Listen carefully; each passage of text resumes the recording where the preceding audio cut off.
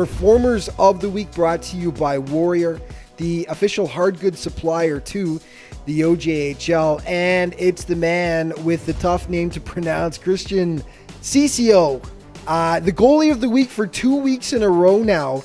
With a 6-game win streak, you can understand why, and he's been unreal this season. 16-6-1 so far for second place in the East, Haliburton County. And Elijah Pilosoff of the Panthers is your offensive player, the forward.